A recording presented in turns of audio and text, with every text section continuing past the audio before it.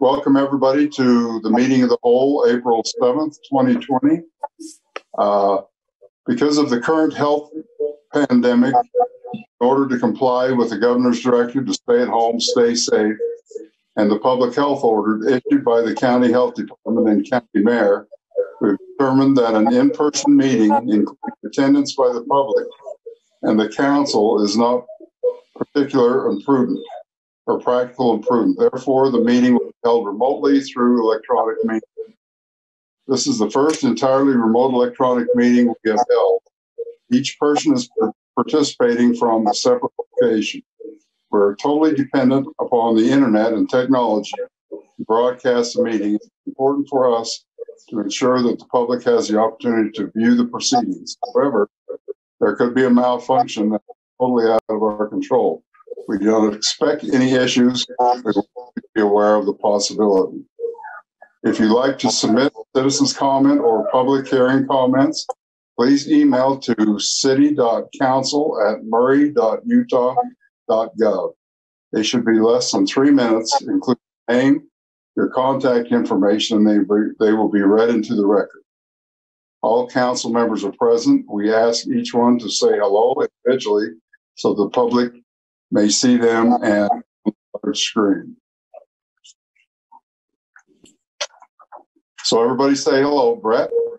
Hello. Diane. Hello. Kat. Hello. Rosalba. Hello. All right, we'll continue. Approval of the minutes. Approval of the minutes. Committee of the Whole, February 4th, 2020, and Committee of the Whole, February 18th, 2020. Do I have a motion? Gail, do you want to take them together? Okay. Yeah, please. Okay, I'll move to approve the minutes for the Committee of the Whole, February 4th and February 18th, 2020. I'll second. Okay, Jennifer, will you take roll? Ms. Dominguez? Aye. Ms. Turner? Aye. Mr. House? Aye. Ms. Martinez? Aye. Mr. Cox? Aye. Okay, proposed Board of Appeals revision, Murray Code Section 2.36, Melinda and Steve Reed. Okay, let's see. Hopefully everybody can see the screen. I actually don't have Steve Reed here with me tonight, but we have reviewed these changes. We've worked with the city attorney's office and Steve Reed, who's the building official. What we're presenting to this council for possible approval tonight is that we change the membership number for the Board of Appeals from 5 members to 3 members. This will allow us to have an easier time finding members to participate with the Board of Appeals. They have to have a specialty, some type of experience in construction or building code knowledge. So it can get tricky to find members who fit that experience background and who are willing to serve. It's also difficult because the Board of Appeals doesn't have a need to meet very frequently, which is good because that shows our building inspector is doing a good job and making judgment calls according to code, so they're not being appealed very frequently. But we need to have a functioning Board of Appeals, and with the number of members being reduced from 5 to 3, we feel like that will be easier for us to find members to serve and to track and hold meetings. So you can see on the screen, we just have a couple of very minor changes proposed. The one that they go from 3 to 5 members, or from 5 to 3 members, and really about the only change that we're proposing. The terms will stay the same. All of the members would still be appointed by the mayor, but with the advice and consent of the city council. Are there any questions for me? Yes. Yes. Who wants to go first, Diane? Yeah, I have a question about, are these appointments, since there are 5, are these appointments by district, or how do you choose them, and how do you solicit for them? How do you actually get these counts or these members?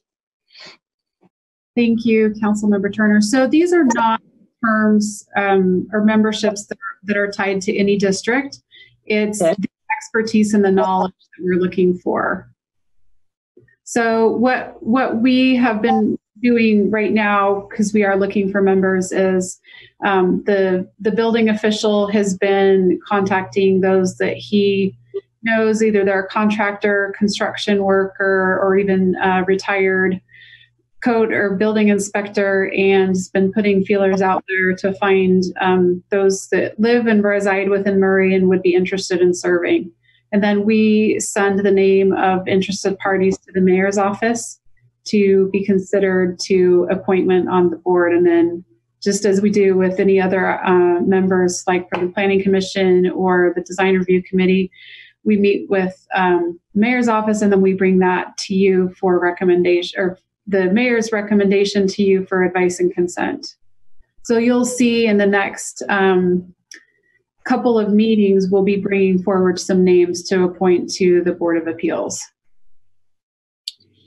Diane, do you have any other questions? No, just a further statement, just to, if you wanted to, you might be able to contact council, and we might know who would also, be good for that committee, because we tend to know a lot of people in our city. So it might be a good idea if you let us know as well. We could be a resource for that. Okay, excellent. Thank you. Okay, Rosa. My question is who currently sits on the board? So that's part of the reason why we're bringing this to you for a change. We really don't have a functioning board at this moment. The last appointments that were made, terms have either expired or people have chosen, or they're not able to participate anymore. So we really don't have a functioning board at all right now. How many members or participants do we have now? So the code calls for 5. I think that I don't think we have any right now. Okay. And is there, other than, meeting, is there any other reasons why we would want to go down to 3? Yeah, just given the nature of, again, trying to find expertise, those willing to serve, it's just difficult to maintain a board. The board have the requirement of meeting annually, like all the other boards, to meet the requirements of the Open and Public Meetings Act and basically provide them the training. But above that, we haven't had a Board of Appeals for several years. So it gets really hard to keep people interested when you really don't have a need for a committee to meet. So we've that 5 to 3 would just be easier for us to keep an interest level on having people maintain. Again, like a lot of people who want to get involved and serve, they get a little bit disillusioned when they're not really able to and be productive with the role that they've been appointed to. And so we felt like the fewer numbers that we would have with that would eliminate some of those challenges that we faced. Okay, thank you. Dale, Brett raised his hand. Me? Yes? Okay. Yeah, I was just going to echo what Melinda had said. I know that from my experience that they have, I don't want to use the term bored, but I'm going to, that they've been bored because there's just not a lot going on when we changed the way we did this instead of it being a committee and individuals. That I think it's a good idea, solely because of what you said, Melinda, that all of a sudden people aren't as interested when they're not able to actually serve often. And I don't think they were doing, you like you said, there wasn't a lot going on. Yeah. Can I ask a question? Yes, please.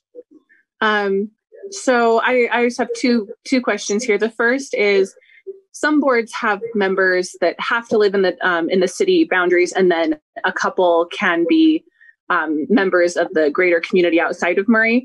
Has that been considered or a piece of the makeup of this board in the past at all to try and bring in more people? Yes, we did have that discussion internally, and the consensus was that rather than try and bring people outside the city boundaries and residents or non-residents in, that we would prefer to keep the investment of residents who live in Murray City and reduce the number of the membership requirement. So the alternative would have been that we would keep it at 5 and expand to individuals who may not live within the city boundaries. But we might keep them within the city. My one other question was, are there concerns about getting a quorum with a smaller number, of that being more difficult to get at one meeting? So that's a good question too, but there's the nature of the board, there's really not a set time or date required to have them assemble. It's kind of more on an as needed basis. So we would just need to set up a meeting within a certain amount of time, and we feel like we should be able to get something scheduled with the 3 members. Okay, thank you. Any other questions? Dale, I have another question. Okay, Diane. Melinda, I'm wondering, what is the best practice? What do other cities do? So there's several options. I think, I mean, it's tough to say. I did do kind of a sampling of a few cities. Some cities are actually using the hearing officers that are used for planning and zoning appeals and variance, and for the variances that get submitted. We discussed that with Steve Reed, the building official, and his preference was to go with a group, the appeals or the Board of Appeals, who have an expertise in code knowledge or construction. He just felt more comfortable, since it would be his judgment call or his interpretation of the code that would be appealed. He wanted to have folks that would have a particular set of knowledge base. And so that's one option that other cities used. The state of Utah also has an appeal board that can be used as default if a city does not have a board set up, but that's not a preferred method either. The state recommended to us that we just figure out our own method for setting up a board. So those are kind of a couple of options that other cities are doing. Most cities, when I sampled them, they have the same struggles that we do. Like I recall, I want to say it was Enoch City. They've had one appeal in 8 years. I think Steve Reed, the building official, has recalled in his 13 years here 2 different appeals that have come through. So it's not something that happens very frequently. But the primary concern of Steve as the building official was that he be able to kind of have a board who can speak the same language as to what the appeal of the code would be. Right. Okay, but I was wondering about best practice in terms of the numbers. Are most boards 5 or 3, or are you aware? I did not sample that in my question out to the. I just asked if they did an alternate to the Board of Appeals. So I don't know the answer to that. Okay. Thank you. Any other questions? Dale? Yeah. I just want to make a statement that I appreciate that we are keeping it inside the city. I think that's important. Yeah, I do too. Yeah, I agree. We don't want the state to do this. All due respect to the state, but it's best to keep it here. Anyone else? Okay, thank you, Melinda. You're welcome. Thank you. You bet. All right, announcements, Jan? Let me just mention one thing. I have been in touch with my contact at the Murray School District, and she is checking with Jennifer Covington and the board members to see if they have any interest in doing a Zoom meeting later this month. I haven't heard back yet, but I'll keep you informed. That's all I have. Okay, thank you, Jan. If there isn't anything else, this meeting's adjourned. All right. Okay, are we ready to start the Budget and Finance Committee meeting? We are. Go right ahead. Okay. All right. So this is the Budget and Finance Committee meeting for the Municipal Council for April 7th, 2020. And we just have one issue, and that's approval of minutes. Are there any changes or questions for the mid-year budget review for fiscal year 2019-2020 for February 4th, 2020? Diane, if I could just make one comment, there were a couple of corrections that Rosalba brought to our attention, and Patty has made those already. Okay. All right. Any others? Okay. Hearing none, then could I get a motion? I'll make a motion. My own. Okay, I'll make a motion that we approve the mid-year budget review fiscal year 2019-2020, February 4th, 2020. And I'll second. Okay. All right. I guess we need to do a roll then, Jennifer. Mr. Hels, Aye. Ms. Martinez, Aye. Mr. Cox, Aye. Ms. Dominguez,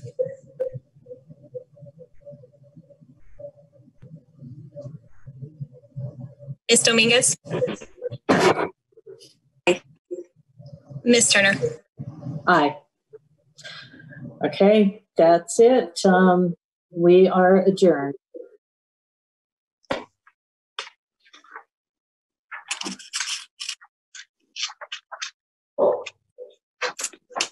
Okay, we'll move on. Let's see here. All right, we are now officially in our council meeting. I just want to welcome everyone to our first online meeting. We appreciate everyone watching from the comfort of your homes. We hope you are safe and healthy, of course. So I just want to start, you section. I'm not hearing. I'm not hearing you. Council@murray.utah.gov. Can you not? Okay, give me 1 second. It might just be me. Is it just me? No, I could. Hello? Can you guys hear me now? Is that better? Yes. Okay. Can you hear me now? Yes. Yeah, better. Okay. All right. Sorry, guys. I don't know what happened there. It's my tie.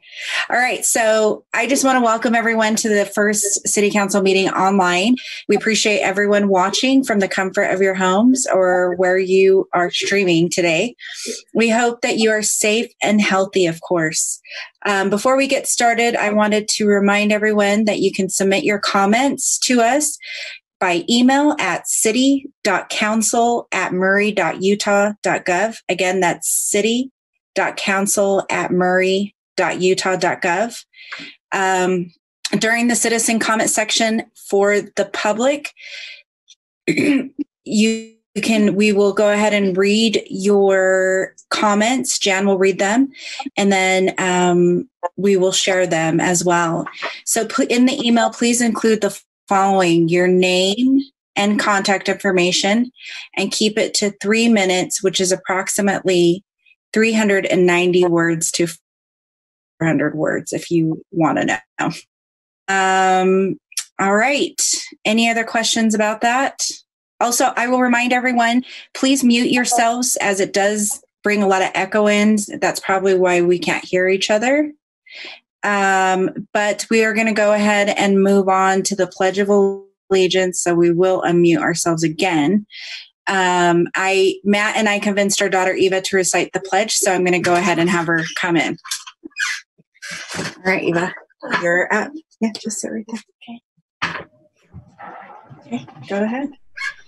I pledge. Oh wait. Pledge of allegiance Allegiance To the To the flag of the United States of America and to the republic for which it stands, one nation, under God, indivisible, with liberty and justice for all. Thank you. Goodbye. Yeah, you can go upstairs now. All right. Thank you, Eva, for being brave and reciting the Pledge of Allegiance. Okay, moving forward. Again, I'm just going to remind everyone to mute themselves as there is an echo and it could be hard to hear each other. So let's go ahead and move forward to approve the minutes. Does anyone have any corrections to the minutes from our previous council meeting on March 17th, 2020? All right.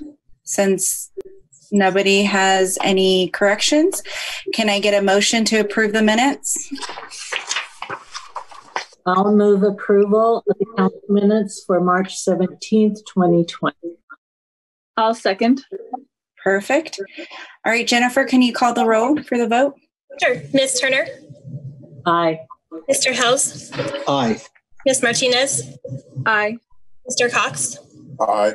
Ms. Dominguez. Aye. All right, moving forward to the next part of our agenda. We would like to consider a joint resolution of the mayor and municipal council of Murray City, Utah, declaring Friday, May 1st, 2020 as Arbor Day. Matt Erklins and Mayor Camp will be presenting. I will now turn the time over to Mayor Camp. Okay, thank you very much. Before I read the resolution, I want to take just a second and recognize the Shade Tree and Beautification Commission. This is the 40th year that Murray City has had a Shade Tree and Beautification Commission. It was established in 1980. And it's a group of community volunteers that work under the direction of our city forester, who is currently Matt Erklins. And Matt is here online with us this evening, and we'll ask him if he wants to make any comments when I get finished here. But the Shade Tree Commission, they judge the annual beautification awards.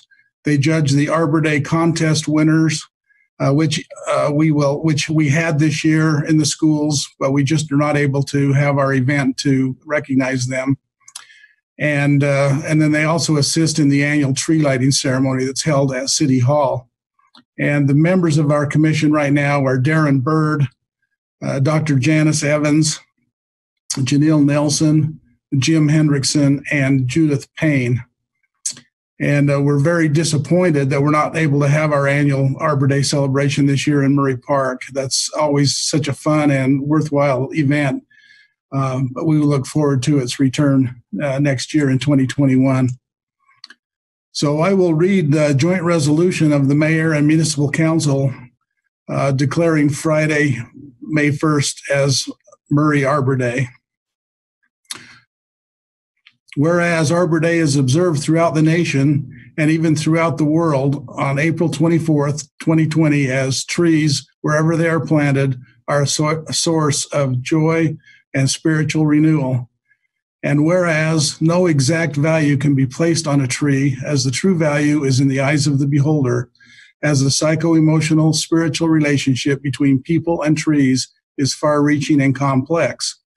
And whereas trees can reduce the erosion of our precious topsoil from wind and water, cut heating and cooling costs, moderate the temperature, clean the air, produce oxygen, and provide habitat for wildlife, as well as provide fun, shade, cover, and even safety for us and other living creatures. And whereas in preparing for the future, Murray City is committed to managing the confined spaces along streets and near buildings so we have a peaceful coexistence between trees, utilities, buildings, and people. And whereas Murray City's Shade Tree and Beautification Commission has its prime objective, the beautification of our city, by promoting the planting and care of trees and vegetation, add beauty and value to our community, making it more enjoyable and desirable place to work, play, and live. As a Tree City USA now for 43 years, we are reminded that Murray is a city without equal. Now, therefore, be it resolved that the mayor and the municipal council of Murray City do hereby declare Friday, May 1st, 2020 as Murray Arbor Day, and urge all citizens to support efforts to protect our trees and woodlands, to plant trees that will gladden the heart and promote the well-being of this and future generations while beautifying our city. And if passed and approved and adopted, it will be by the Mayor and Murray Council of Murray City, Utah, this 7th day of April, 2020. That is the resolution. Do you want to vote on it, Council, before we ask Matt to say a few words, or would you like to hear from Matt? My instructions are to vote and then hear from him. Is that okay, everyone? All right. Great. Okay, so can I get a motion for this? I'll do it. I'll move that we approve a joint resolution of the Mayor and Municipal Council of Murray City, Utah, declaring Friday, May 1st, 2020 as Murray Arbor Day. I'll second. Thank you. Jennifer, can you call the roll, please? Ms. Turner, Aye. Mr. House, Aye. Ms. Martinez, I just want to say that I think being a Tree City USA is one of the neatest things about Murray, and how trees really up the value of, homes in the neighborhood and just quality of life. And so I just think it's something really special that the city's always valued. Aye. Mr. Cox, Aye. Ms. Dominguez. Aye. Okay, thank you. All right. Matt, words? I'd like to speak. Go ahead. Yeah. Is it my turn? Do I have a second to say a few words? Yes, it is your turn. Okay. Thank you, Mayor. Thank you, Council. I think the Mayor's kind of touched on how the Shade Tree Commission and myself are, disappointed that we're not holding the Arbor Day celebration this year. However, we do still plan on planting a tree in honor of Arbor Day. So yeah, that's something we always look forward to, is planting trees throughout the city and continue on with the Tree City USA awards. We are the longest running Tree City USA city in the state, and we will continue to push the envelope on that. So that's about all I had to say. If anyone has any questions, I'd love to answer them. Thank you. Okay. I'm going to ask each council member one by one if they have any comments. Kat, do you have anything else to add? All right. Dale? Dale, would you like to say anything? I can't see you. Sorry. First, I better unmute. No, I'm good. Okay. All right. Diane?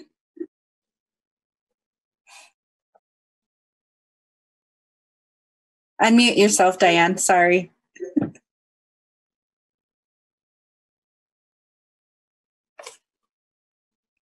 Jan, can you unmute Diane? Okay. Sorry about that. Okay, Diane. All right. Anyway, thank you for your service. And I think it's wonderful that we're part of the Tree City USA. I love that about Murray as well. So thank you. All right, Brett. Just a big thanks, Matt and Mayor and everyone. It's an awesome program, awesome thing. As Kat said, we've got 2 trees planted out front from Murray City, and we love them. All right. And I would just like to say, I look forward, even though we can't share this moment together, I really look forward to sharing it online somehow through photos. That way we can share it amongst residents and keeping each other informed that way. So thank you so much, Matt. And thank you, Mayor, for this. Thank you. Thank you. All right. So we are going to move forward to citizen comments. Jan has collected citizen comments at city.council@murray.utah.org. Comments are limited to less than 3 minutes, which is approximately 390 words to 400 words a minute. Each resident has submitted their contact information to Jan to go on record. So Jan, I will let you take it away. Okay. This first one was sent in on Saturday, March 28th, and it is from Corbin Whitaker, who lives in the neighborhood of Wesley Road in District 3. And he says, my name is Corbin Whitaker, and I am working with my neighborhood to get that walking park in.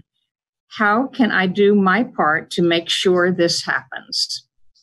That's all of that one. The second one was sent on Sunday, March 29th, and it is from Alan Bergeson. My name is Alan Bergeson. I live in the neighborhood of Wesley Road. There is an empty lot on Wesley Road at 5090 South. There is about 5.5 acres of wetlands, trees, and animals, and would love to see this land preserved as a park for the community's use and enjoyment. Thank you for all you do. Please consider this request. Thanks. This one came in on Sunday, March 29th from Kevin Sullivan, addressed to Rosalba. My wife and I are constituents of yours living at 5268 Wesley Road. I am emailing you to support the proposition of Murray City creating a park on the vacant property between Wesley Road and the Country Club Estates Mobile Home Park neighborhood. I recognize that the property is currently privately owned, has changed hands a number of times, and that developers are eager to maximize its profitability. I also recognize that doing so would increase Murray City's tax base. Developers have had difficulty creating a viable plan to build in that area. I believe Tanner Ditch running through the property has created some difficult engineering impediments. I would propose as an alternative that Murray purchase the land, which may be possible soon because of current events impacting the value of property, and retain the property as parkland. If you take some time from your day and visit that property, you will be pleasantly surprised by its rough natural beauty. Make sure you wear sturdy boots and pants. Once you enter the area, the first thing you'll notice is an unimpeded view of our beautiful Wasatch Front. Exploring through the vegetation, you will also likely stumble into deer and other wildlife. It's almost like a miniature wildlife refuge. A small walking path and maybe a pavilion for picnics are all that would be needed to allow almost anyone to enjoy its beauty. Currently, the nearest park for my neighborhood, Revere Drive, the trailer park in Cobble Creek condominiums, is the grassy field at Twin Peaks Elementary School. I know it is heavily relied on for folks to relax, as I live across the street from it. It's wonderful to have, but it's all we have, and it's still school property. Creating a walking, natural, scenic park in the wild property east of Wesley Road would be a blessing for everyone in the neighborhood, and even further afield. The folks in the trailer park, where many children and humble families live, would have a lovely preserve where they can walk as families and learn about nature. If it's done right, the area would be a shining example to municipalities all over the country, illustrating our city's ability to find the perfect mix of business, residential, and recreational property. Because of its raw, natural state, I can even envision the area as the focus of nature study. The many children attending Twin Peaks could benefit from the learning experience the park could provide. Rosalba, I understand economic and developmental realities, but I hope you will take me up on my offer to go look at the property and entertain, even if briefly, the vision of preserving some of the very rare undeveloped land in our valley. Kevin Sullivan.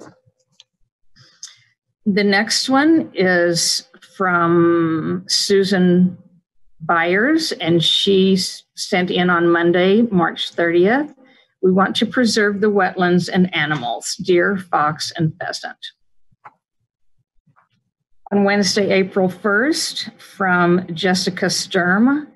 I live in the neighborhood near Twin Peaks Elementary School, and there are plans to either build a neighborhood behind some of the houses here or a walking path.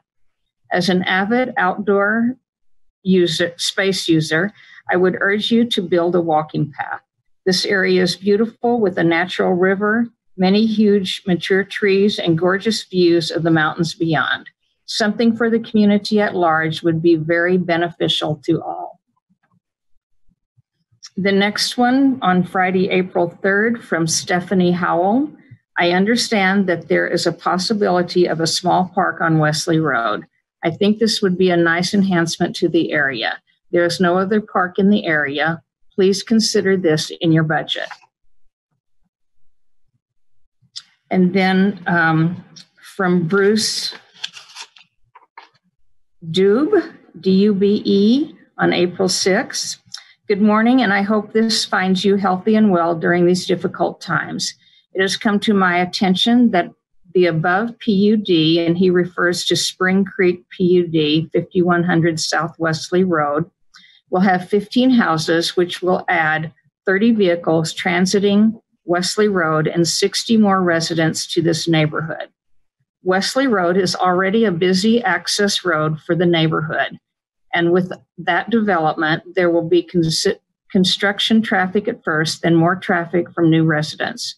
That PUD will add an additional 37.5% houses north to south along Wesley Road. We currently enjoy a relatively quiet neighborhood and would like to keep it that way. The Spring Creek PUD will have a mini Olympia Hills impact on our neighborhood. I am opposed to that development and will contest its approval. Would not the interests of the neighborhood be better served if that site was made into a walking park and the wetlands were included into the design? And then he sent a second short email. I am writing to express my opposition to the proposed Spring Creek PUD on Wesley Road. If that Spring Creek PUD is abandoned due to uncertain economic conditions, I propose the following. I recommend and hope that Murray City purchase that parcel and design and build their new Northeast Park at that location, and also incorporate the surrounding open space and wetlands into that design. The next one was received today, and it is from Ralph Wieben, and it's regarding Murray Parkway Avenue and the Jordan River Parkway concerns. First, my sincere thank you to the Murray City Council and Mayor and your staff. I first got to know Murray City when I worked for 3M HIS and later when I moved here in 2014. I find Murray tends to find that rationale middle ground between the extremes, and I appreciate that. I write today as a self-confessed grouchy old retired guy that lives along the Jordan River Parkway. I have several issues, but the common thread is the Jordan River Parkway. The Jordan River Parkway is, thankfully, an underappreciated gem. As I said, I worked 13 years just up the road, and I think we had a picnic down here once. Otherwise, I had no clue this beauty existed until I was fortunate to find a home along it. Now I cherish it and frankly demand that we as a community appreciate and preserve it for generations to come. My specific concerns boil down to use and enforcement. Murray Parkway Avenue is clearly posted 25 miles per hour. In addition to the many private vehicles I watch ignore the speed limit, why do I consistently see Murray Police Department, Murray Park vehicles, and garbage trucks cruise it at well above 35? It would seem difficult to enforce a law when the enforcers do not honor it. As much as I despise these speed bumps, has Murray City considered a few well-placed speed bumps on this road? Or maybe one of the permanent flashing speed limit and your speed signs? Secondly, the signs clearly state that the Jordan River Parkway is a no vehicle area. Why then do I see Murray Police Department motorcycles and patrol cars drive it? In all my time living here, 6 years now, I have seen officers on foot less than 5 times. Why do I see Murray City Park vehicles cruise it? I am retired, but not an idiot. I served 3 years in the Army. My dad was a facilities guy for decades in the Air Force and later for a corporation. I have an understanding of maintenance and security concepts and realities. Security first. I love seeing Murray Police Department in the area. I just don't understand how one can say they patrol an area when it is done from inside a vehicle with windows up. You block sound and smell, not to mention the focus, then upon the various internal distractions like the radio, computer, phones, and pagers.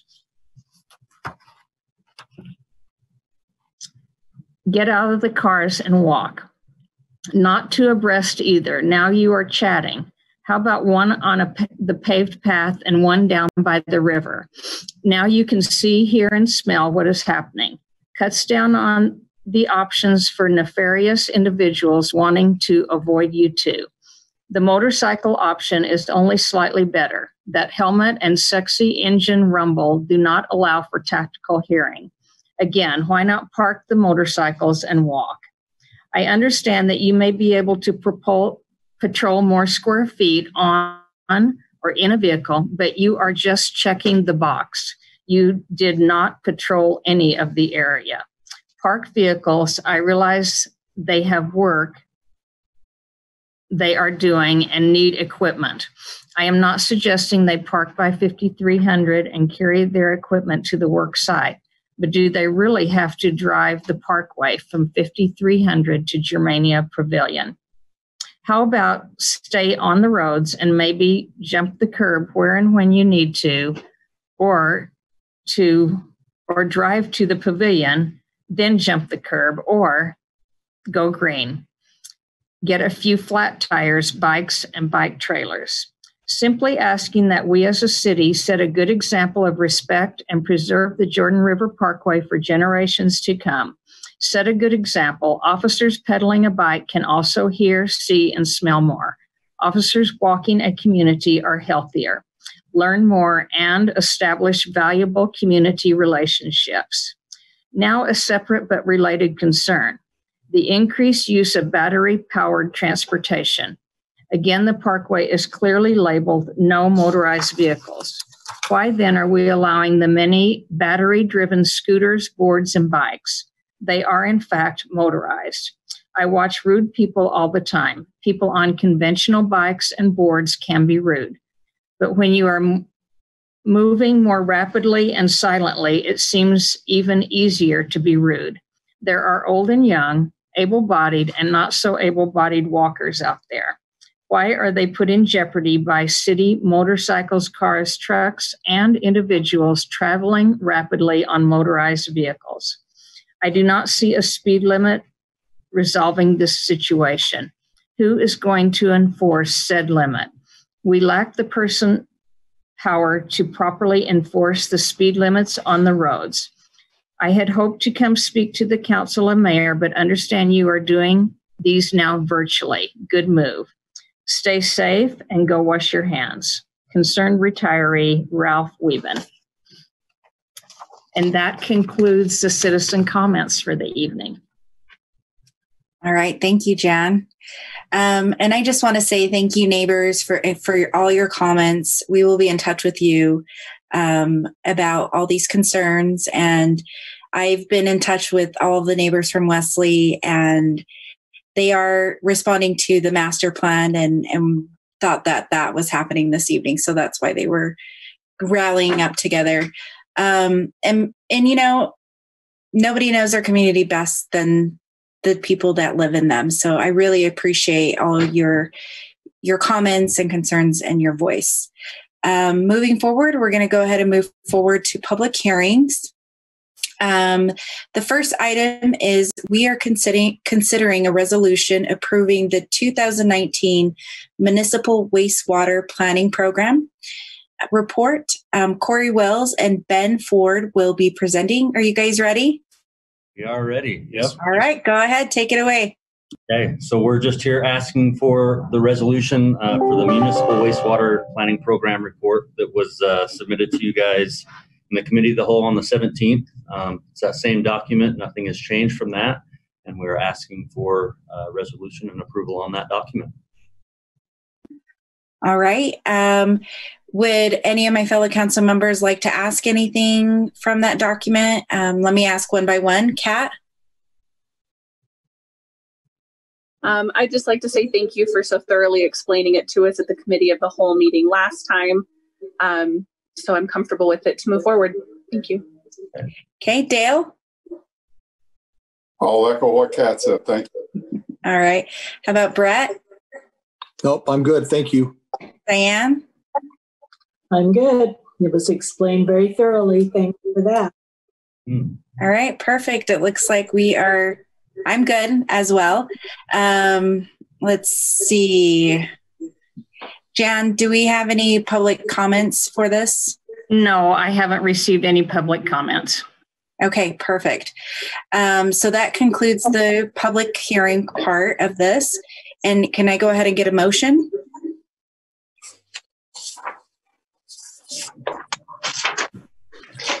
I'll make a motion. I'll move that we approve a resolution, that we approve the resolution for the 2019 Municipal Water Waste Planning Program report. I'll second. Perfect. Jennifer, do you want to go ahead and take the roll? Ms. Turner? Aye. Mr. Hels? Aye. Ms. Martinez? Aye. Mr. Cox? Aye. Ms. Dominguez? Aye. All right, looks like we're good to go, guys. Thank you so much for participating. Okay, thank you, And Mayor. stay safe.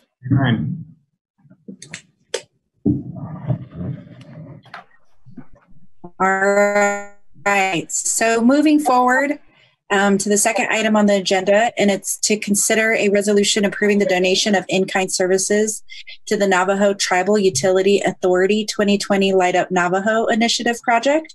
And Jan, you will be presenting this.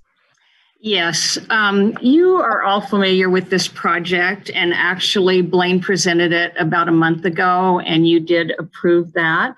We just need to hold the public hearing on the chance that our power department will be able to send some folks to the Navajo Nation for this project. And it is a proposal for the power department to send, it was originally 2 groups of people, linemen, journey line workers, and apprentices to the Navajo Nation to assist in constructing new power lines for the more than 15,000 homes that have never had electrical power. The city's cost to participate consists of in-kind donation of labor necessary for the project, a city power truck, and bucket truck. They would be working alongside from other cities, and the hotel expense is to be covered by APPA. As I said, 2 dates were originally set. I think the first one has definitely been canceled. The second one may still happen. We're not sure at this point. And just wanted to offer this as a public hearing for citizens to make any comments that they'd like to.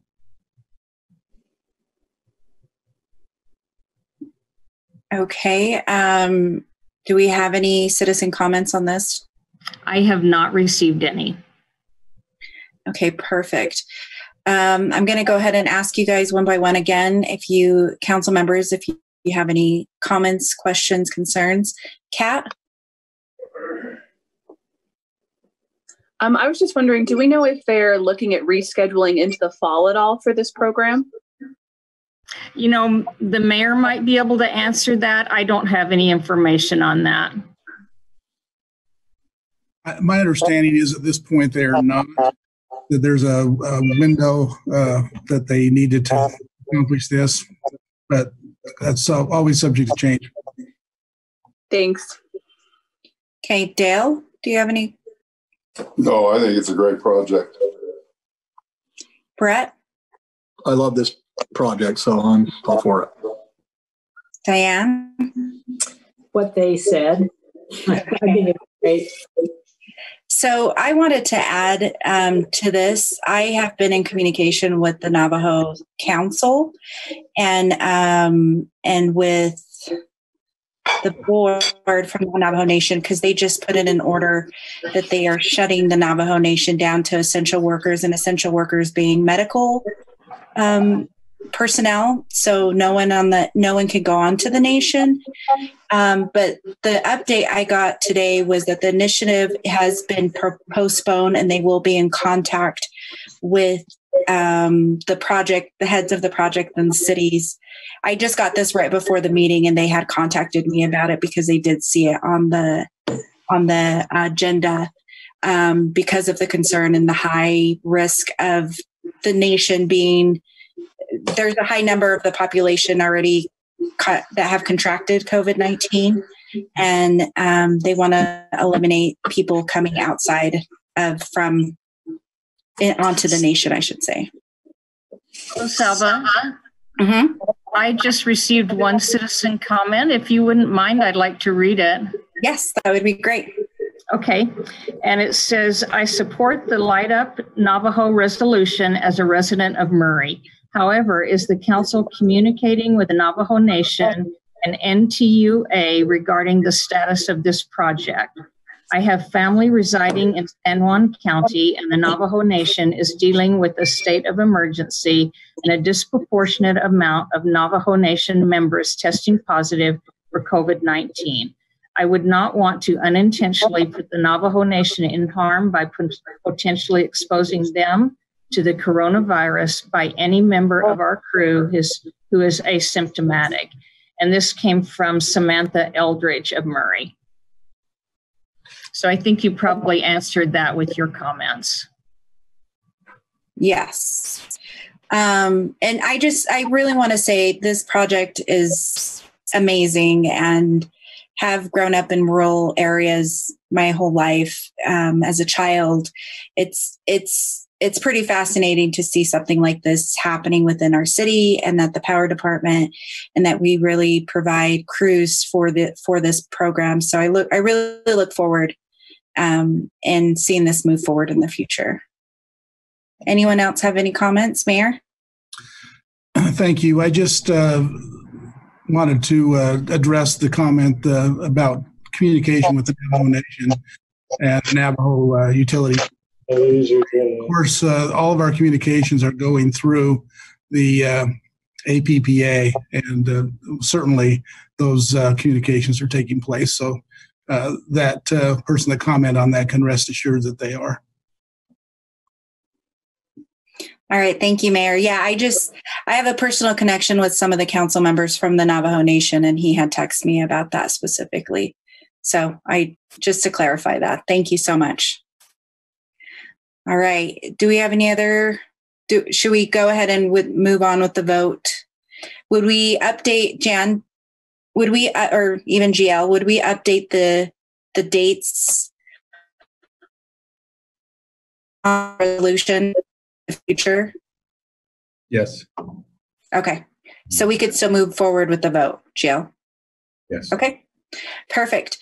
I'm going to go ahead and ask for a motion. Anybody want to? I'll make a motion that we approve a resolution of the donation of in-kind service to Navajo Tribal Utility Authority 2020 Light Up Navajo project. I'll second that.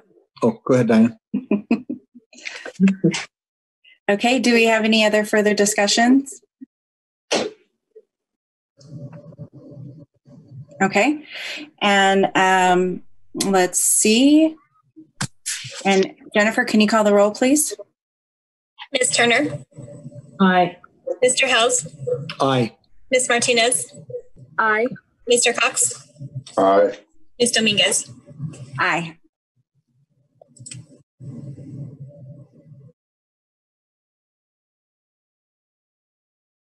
Of course, as I mute myself, I apologize. All right, so we're going to move on to the business items of the agenda. The next item is we will be considering a resolution of the Murray City Municipal Council approving a restated interlocal agreement between Murray City Corporation and the Salt Lake County for the lease of a park and ride station, and allowing for the county to install and maintain or cause to be installed and maintained a bicycle repair station. Danny, will you go ahead and present now?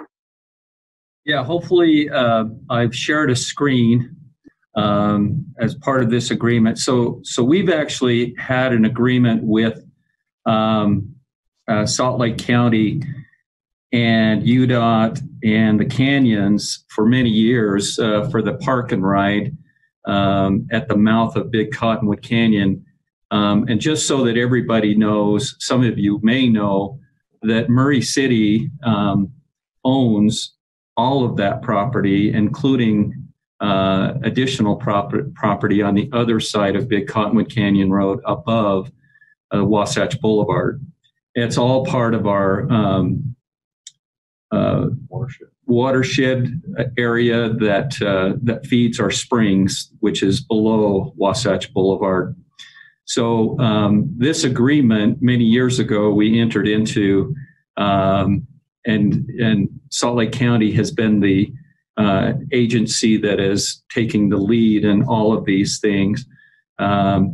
So what we're asking here is just the agreement had reached its sunset date, but also they had asked to add one more feature on that property, and that was just to install a bike repair station. There's about 200 to 300 bikes on a single Saturday that goes by there. So if you ever go up there, that you'll notice it is really busy with bikes, and there's probably about 1,000 bikes a week in the summer months that go by there. So they've asked to put a repair station, and it's interesting. Salt Lake County is going to actually put it there, but they've made a deal with Cottonwood Heights for the repair to maintain that. So so what we're asking here is to approve a resolution to approve this restated agreement, and then again adding the repair or the bike repair station in that. Hopefully I made that clear enough. If you have any questions, this agreement is really long. It's part of the old agreement, but this is basically the park and ride that exists up there now. And they will put the bike repair station up towards where they have the bathrooms for that area. Any questions? Let me ask one by one, Danny. Sure. Kat, do you have any questions? No, it was really interesting reading the old agreement and seeing the city council members from like 1989. Yeah. That was kind of fun to go through. Who runs the bike repair? Is that staffed? Is that? So the bike repair station that is going to go there will be kind of manned by Cottonwood Heights City. They're going to maintain it. Salt Lake County is paying, but okay. and we're doing the agreement with them. Okay, thank you. Okay, Dale. Yeah, will you read the whole agreement? Later. No, I don't have any questions. Thanks, buddy. Thanks. Diane. No questions. Thanks, Danny. Thanks, Diane. Brett. No questions. Just a big thanks, Danny, and everyone that's involved with this. I know a lot of people that will be very pleased with this, so thank you. Great, thank you. Yeah, thank you. It was a lot of information, but it was really interesting to see how old documents are coming, how they come forward and around again 20 years later. So it was really cool. Thank you. Okay. All right. So let's see, Jan, is there any comments from the public on this? I can't unmute you, Jan. There you go. I don't have any public comments on this. This is just a regular new business item. Oh, that's right. I accidentally copy and pasted the wrong thing. Okay, so perfect. Let's go ahead and get a motion on this. I'll move to make a motion that we approve a resolution for the Murray City Municipal Council approving a restated interlocal agreement between Murray City Corporation, City, and Salt Lake County, the county, for the lease of a park and ride station and allowing for the county to install and maintain or cause to be installed and maintained a bicycle repair station. I'll second. Perfect. All right, Jennifer, will you call the roll? Ms. Turner, Aye. Mr. House, Aye. Ms. Martinez, Aye. Mr. Cox, Aye. Ms. Dominguez. Aye. All right, perfect. Thank you, Danny. Appreciate it. Thank you so much. All right. Okay, so the second item to our business is going to be, we are going to consider a resolution expressing support for Murray Area Chamber of Commerce. Dale Cox, Dale will be presenting, and go ahead, Dale. Go ahead, say his name. Joseph Silver Sweet, right? You just go. The trick is to go for it because nobody else knows how to pronounce it either. So as long as you're confident, everybody but me will think you got it right. Perfect. I got it right. All right. Joseph reached out to the myself, the council, and the city on putting together a task force to explore and help local businesses in Murray. And we have a resolution. I'll read it and then I'll turn it over to Joseph.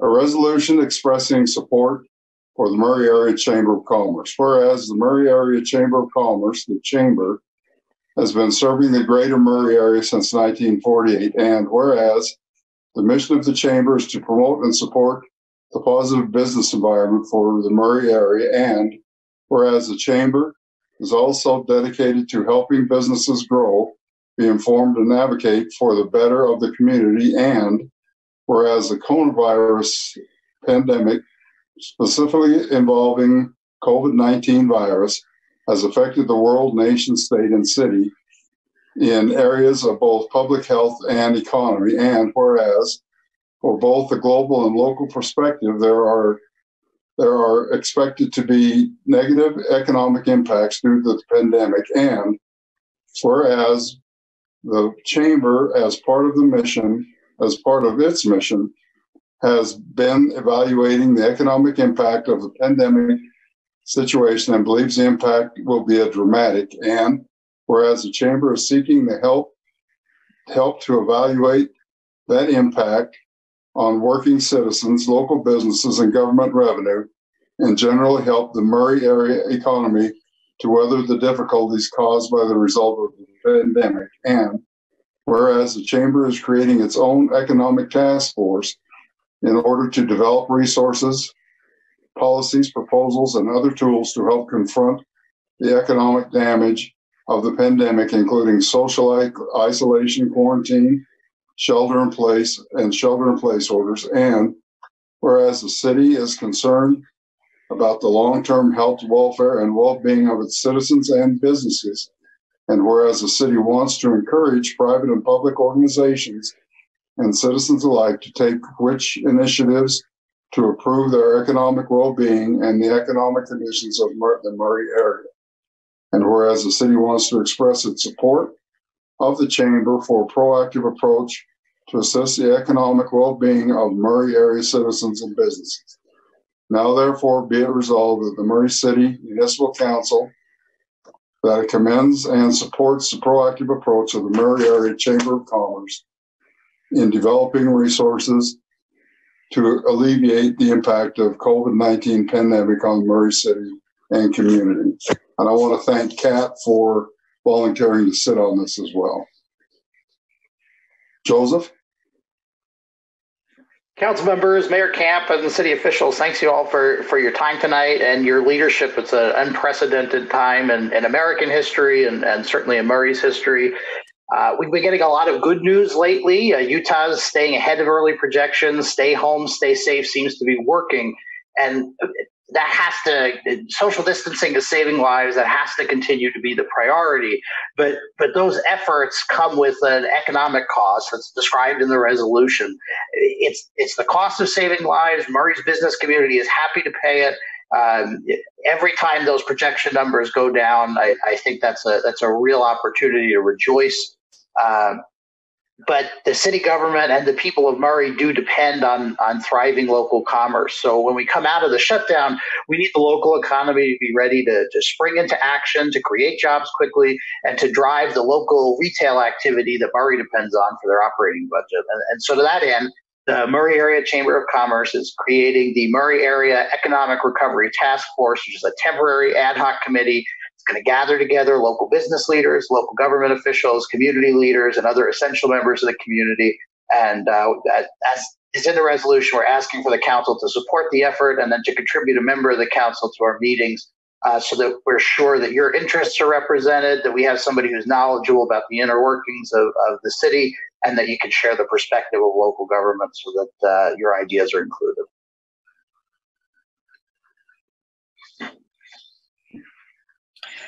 All right. Does anyone from the council, would you like to say anything, Kat?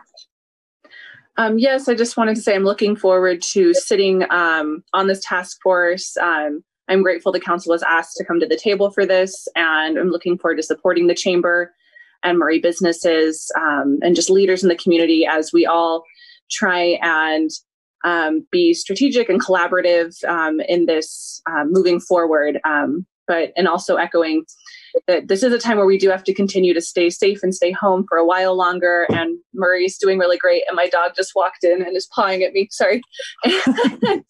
But so just thank you for your initiative with this, Joseph, and the council is behind you. Dale, do you have any other comments? No, reading that just about took it all out of me. All right, Diane? No, just I think it's a great idea, and thanks so much for involving us and inviting us to participate in that. I think it'll be very helpful. Mm-hmm. Brett? Thanks, Joseph. All on board, and a big thanks to Kat also for volunteering to do this. That's awesome. Thank you. So, Joseph, I have a few questions. First, I do really want to commend you in contacting us and really taking leadership on this task force with the chamber. I think it's important, and it's important to hear what businesses need and what's affecting them and how we can support them.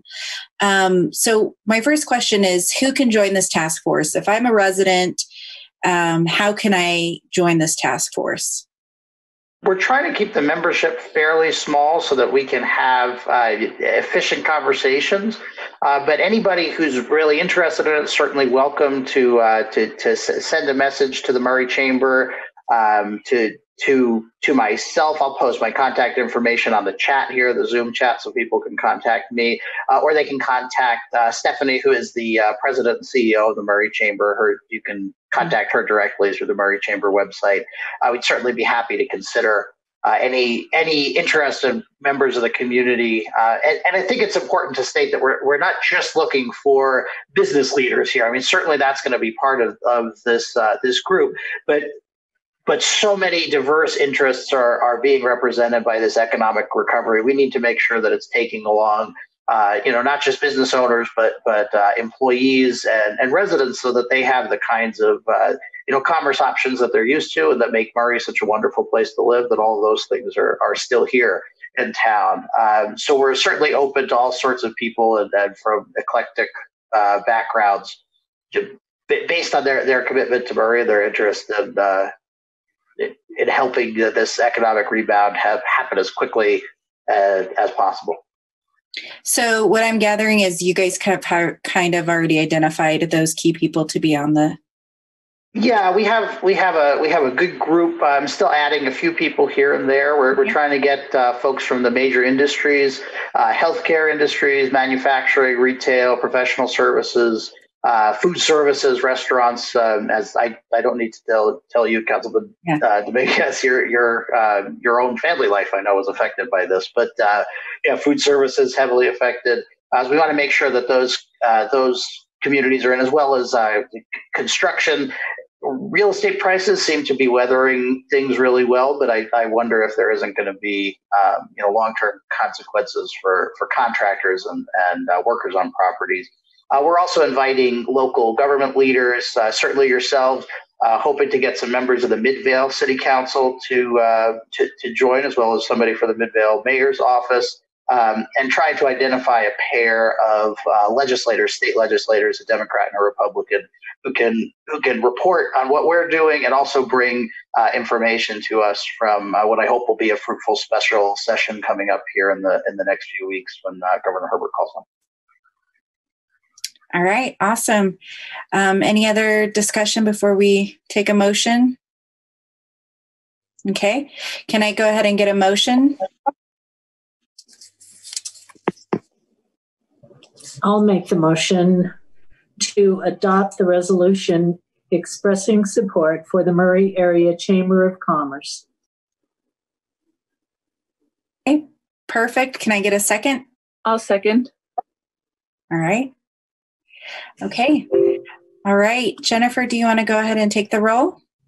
Ms. Turner? Aye. Mr. Held? Aye. Ms. Martinez? Aye. Mr. Cox? Aye. Ms. Dominguez? Aye.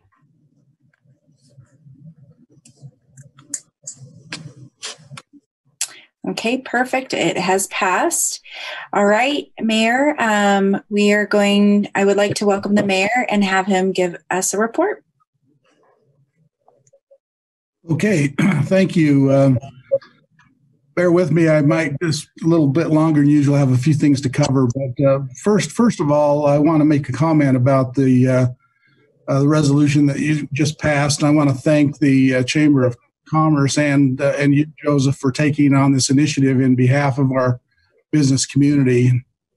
Even though this wasn't a joint resolution of the council and the mayor, I want you to know that as mayor, I also express my support of the chamber for its proactive approach to assist the economic well-being of Murray area businesses. And I hope as you do this, I hope you'll tap into the COVID-19 economic assistance programs that are available and will become available. I'm sure you're probably plugged into those. So, but thank you. I wanted to take just a minute and give an update on coronavirus. That's something that we're dealing with every day, as you know. My staff and I monitor the pandemic information every day, and there are frequent changes and updates to the data and the recommendations. Since the last council meeting on March 17th, a lot has changed, and really a lot has remained the same. Thanks to the diligent work of the city attorney and the human resources director, a temporary COVID-19 emergency pandemic leave policy was drafted, which I signed on March 24th. And this policy pertained to the use of paid leave and prohibited work-related travel. On Friday, March 27th, Governor Herbert issued his Stay Safe, Stay Home directive. And on Sunday, immediately on the heels of that, March 29th, Salt Lake County issued a public health order, which they called Salt Lake County Stay Safe, Stay Home. We acted immediately in working with the applicable department heads to comply with that order. The order came out on Sunday. The Parks Department had all the playgrounds closed by Monday morning. I appreciate the quick and calm response by our city employees in complying with these orders. On Wednesday, April 1st, we closed the remainder of our city facilities to the public, including City Hall. And this was to ensure that social distancing recommendations were maintained for all of our employees and customers. Only the cemetery office and the justice court remain open to the public right now in the city. The justice court is under the rules and authority of the AOC, or the administrative office of the courts. And so they are working under modified rules from the state. We've also posted information about the court and can be found on our city website homepage. I think it's important to note that the government functions are considered essential service in this county order. And we've made it a priority for the city to continue providing these essential services to our citizens and businesses, even though the methods have changed. We're encouraging online payments or the use of the utility drop box. We're urging phone calls and remote meetings rather than in-person exchanges.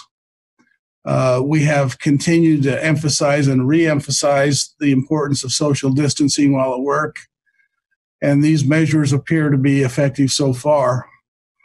We've had a small number of employees self-quarantine for various reasons, and I'd guess about a dozen of our employees have been tested for the virus. All the tests have come back negative, I'm happy to report. Also on April 1st, I issued 3 new emergency executive orders in response to COVID-19. The first order relates to city travel, emergency paid sick leave, and family and medical leave. That order also repealed the temporary COVID-19 policy that was put into effect on March 24th. It superseded that order and repealed it. The second order relates to the Open and Public Meetings Act during the COVID-19 outbreak and allows us to hold electronic remote public meetings like the one we're having now. That had to be done through an order. Because of the emergency declaration, we were able to do that. The third order addresses delinquent utility payments related to COVID-19. I have agreed to temporarily suspend utility shutoffs for delinquent accounts and to temporarily waive late fees. This order goes through April and will be reevaluated on May 1st. As I mentioned earlier, my staff and I monitor the pandemic information daily, and we refer to reliable resources to gain information such as the CDC, the Utah Department of Health, and multiple websites that contain international data about the virus. Our city website has been updated with an emergency COVID-19 notice on the front page. You may have noticed the little red button that lights up. Clicking on that notice takes viewers to a page that's devoted to COVID-19, where we provide city updates and links to other informative websites. There's no shortage of information out there, that's for sure. Additionally, we receive daily updates from Salt Lake County, and I think you get those too. And I participate in a weekly video conference with local mayors to discuss this crisis. Now, I think it's interesting to know that in a reversal of previous recommendations, the CDC now recommends wearing cloth face coverings or masks in public settings where other social distancing measures are difficult to maintain, such as in grocery stores and pharmacies, and especially in areas of significant community-based transmission. So I have encouraged our department heads to make available as possible these types of masks to our employees to utilize during the delivery of essential services where social distancing is difficult. Some family members, employees are making masks to be utilized by our service providers. So we're keeping masks for our first responders and now having these cloth masks available to other service providers in our city. We'll continue to monitor and respond appropriately to the COVID-19 situation. And I want you to know that all of the amphitheater productions for the month of June have now been canceled. These productions take months of preparation and rehearsals, and they can't happen right now. So because of the social distancing requirements. A decision is yet to be made for any productions beyond June. Obviously, we'll see how that goes over the next days and weeks. Also, our Transjordan landfill is closed to the public effective March 30th until further notice. Our commercial haulers are still allowed, but not residential. And I hope this is a very temporary closure, as I believe that the ability of our residents to utilize the landfill is an essential service, especially during the upcoming spring cleanup period. So I'm hoping that they can make arrangements there to get that reopened to the public. Now, not related to COVID-19, a couple of things I wanted to mention tonight. We did have a power outage Sunday evening around 8:30 in the area of 5300 South and 7th West that impacted about 150 customers. The power was out for about an hour for most of the customers. About an hour and a half for 12 customers. And it was caused by a transformer that had been leaking apparently for some time and had been undetected until it finally failed.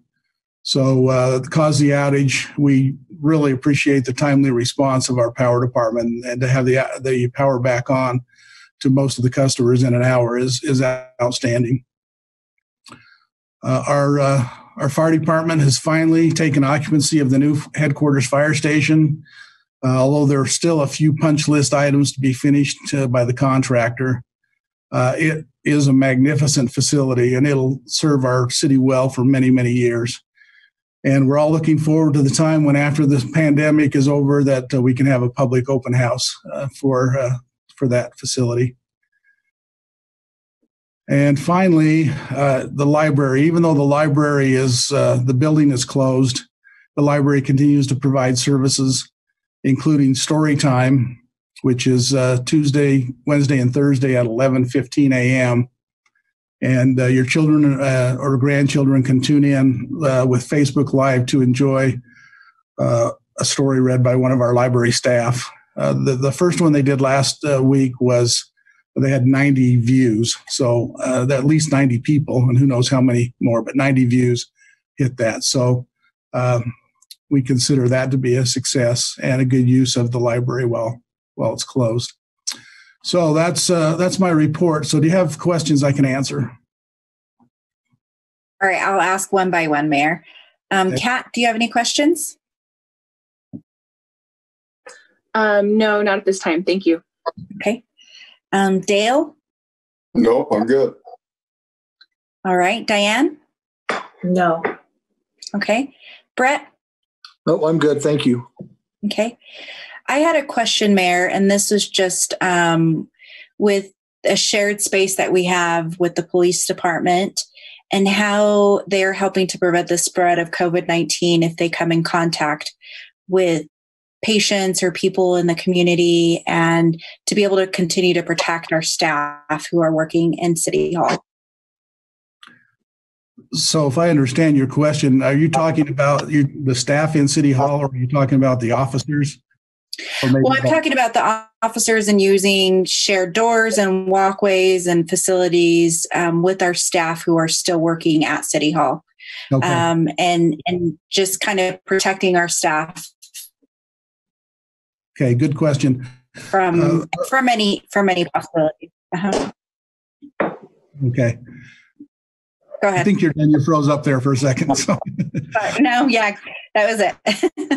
Okay, that's a good question, and Chief Burnett has been very proactive in giving instruction to the officers. They're not coming in for briefings; they're doing them in the parking lot. In fact, you may see some of the officers in the parking lot where they can distance and take care of these briefings that way. So he's having them come into City Hall a lot less. They're doing a lot more wiping down the surfaces when they do have to come in. He's also having them clean their patrol cars more frequently.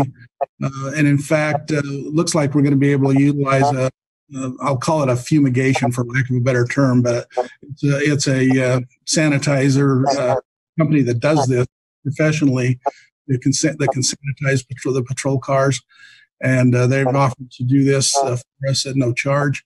So those are the kind of things that are being done to help protect the employees in City Hall. Along with, he is also keeping them at the minimum 6 feet apart.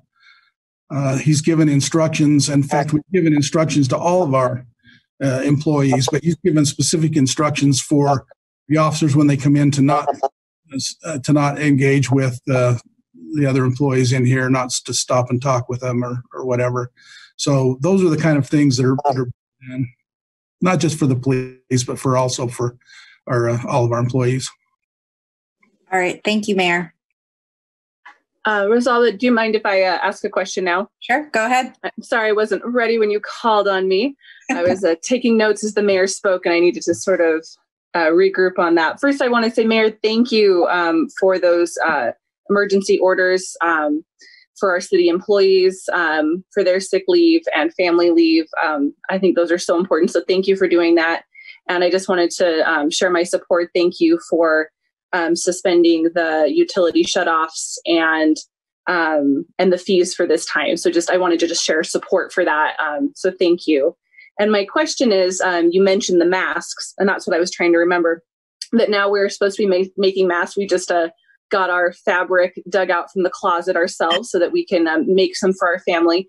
Is there any communication or added training going on for our police officers in seeing people in all sorts of different masks in stores, just to make sure that a situation isn't escalated because something looks alarming in what is now our new normal? When you say is there training, are you talking about training of our officers, or are you talking about an outreach to the community? I'm not sure.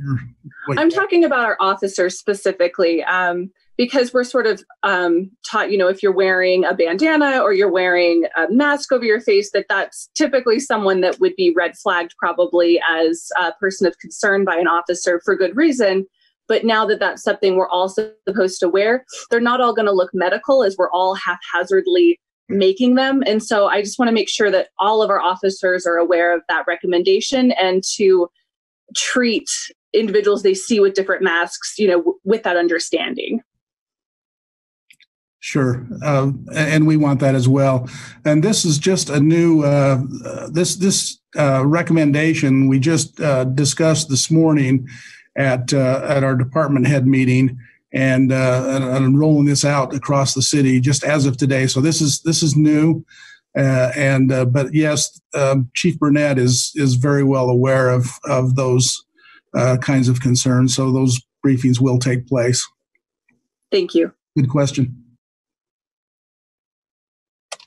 By the way, this is I believe this is my 5th Zoom meeting today.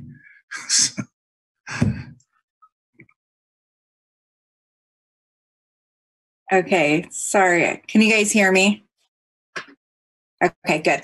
So thank you, Mayor. And I did want to echo what Kat said about utilities. I, had major concerns from citizens about that. So I really do appreciate that. And, it's every day it's evolving. We don't know what's happening exactly. So I really appreciate that, Mayor. One last question I do have is, are all buildings closed down? Is economic development also closed, or are they meeting with the public still? And are we protecting them? Yes, all of the buildings are closed to the public except the two that I mentioned. But the way we're dealing with business there is that they can make an appointment, or we have a large drop box out in front of the building. They can drop plans off, and then they can do a lot of it over the phone or Zoom. They will have to come in some cases, but we're asking them to make appointments to do so, and then keep the social distance recommendations there. So that we have two departments in that building, community development and public works, and they're both closed to the public without an appointment. All right, perfect. Well, thank you so much. Does anybody else from the council have anything to say? Yeah, if I mind, I just want to thank everybody. Rosalba, you did a great job. Mayor, I appreciate what you're doing for both the city and the employees. Jan, thanks for setting this up. We went off without a hitch. Of course, we've still got a few seconds left, but so far, it's worked great for our first Zoom council meeting. Congratulations, everybody. Yes, we survived. Thank you guys so much. And I just want to say thank you to everyone that is watching. We really appreciate it. And please let us know if you have any comments, concerns in the future, and keep, stay informed, and we will make sure you're informed for the next meeting as well. Thank you. And with that, I adjourn our meeting. Thank you so much.